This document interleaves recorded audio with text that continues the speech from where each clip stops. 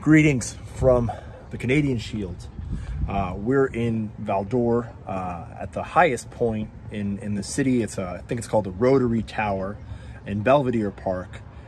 We can see the city, yes, we can see the airport, we can see where the roads cut into the deep forest, but really this gives us an idea of how small we are compared to everything else in this region.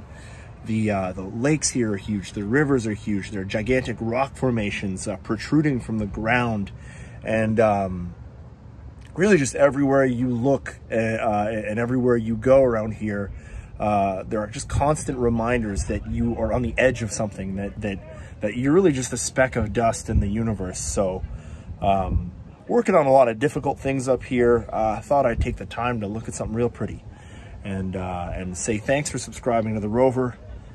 And the content will probably be a little bit depressing this week, but these are hard issues that we have to tackle. So thank you.